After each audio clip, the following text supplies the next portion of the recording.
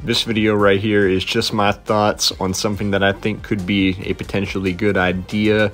There is no commitment from Stone Saunders at this time, no substance to this. However, I did see that he was visiting the Nebraska Cornhuskers in the past. He does have an offer from them, and I know that with Coach Rule's Pennsylvania ties, that this could potentially be a possibility, and that Nebraska is very much interested in making Stone Saunders its quarterback in the 2025 class. Now, Stone has a ton of offers as is, a ton of high-level national programs, Georgia, Alabama, I mean, you name it. He's visited Clemson, he's visited Texas, he's got Michigan, he's got Penn State, Texas A&M. So definitely going to be a lot of competition for a top 15 quarterback recruit currently, according to Rivals, in the 2025 class. But I've actually watched Stone Saunders' game a lot since his freshman year. He just finished up his sophomore year recently, and he won the state championship for Bishop McDevitt High School.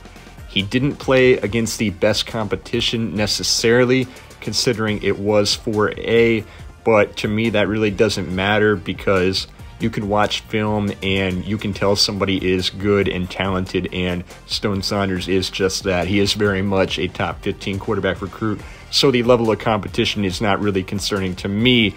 Although, side note, I do wish that Bishop McDevitt would finally play the Harrisburg Cougars. They need to make that happen. Both of those schools need to play, but that's enough of the Pennsylvania football politics right there. Stone Saunders is one of the more accurate quarterbacks I've seen in this class, and he can really make any throw on the field. He was playing with a lot of talent at Bishop McDevitt High School recently this past season. Riley Robel, James Madison commit, Rico Scott, 2024 wide receiver who just committed to Alabama, Marquise Williams going to Minnesota to play running back. So he played with a lot of talented players. Gabriel Arena, an offensive tackle, going to Virginia Tech on the O-line. So he played with a lot of talent. But he certainly stands out on the film. You guys can see here, I got no doubt that he's going to be a good player, and he could be a potential option for the Nebraska Cornhuskers in the future. You know, I mean, Nebraska needs to upgrade the quarterback position. We'll see how they do this season, but I do think if they are going to entice Stone Saunders, they need to win more games.